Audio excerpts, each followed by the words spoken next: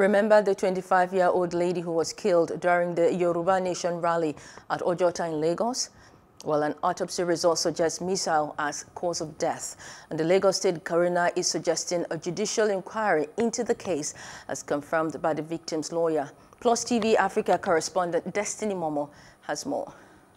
Justice seems to be slow for Jumoke Oyeleke, the lady killed during the Yoruba Nation rally that took place at the Gani Fawayemi Park in Lagos on July the 3rd. Most protesters at the rally claimed the 25-year-old was killed by the police, an allegation the force denies.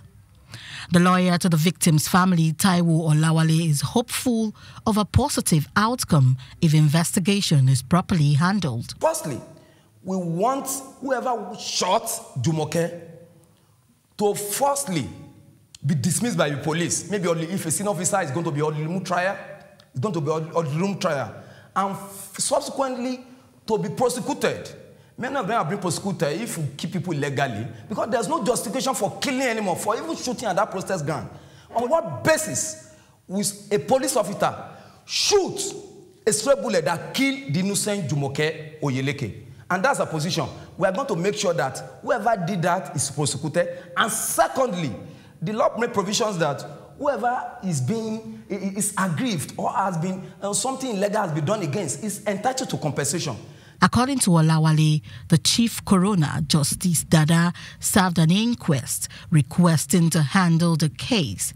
And this is the reason Oyeleke is yet to be buried. We want to take permission from the coroner inquest on the 2nd of August, if you can go ahead and bury, because we don't want to go ahead and bury, and thereafter, the panel will say, no, you shouldn't have buried, we need a body.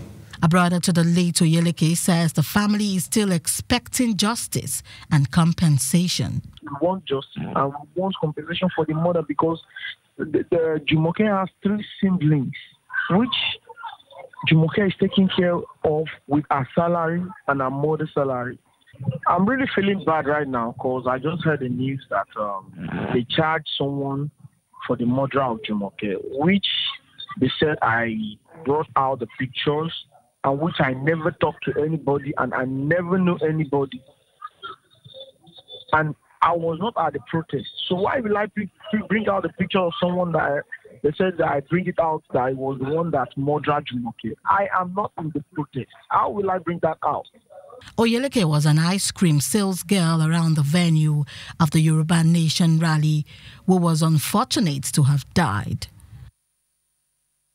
Hello, hope you enjoyed the news. Please do subscribe to our YouTube channel and don't forget to hit the notification button so you get notified about fresh news updates.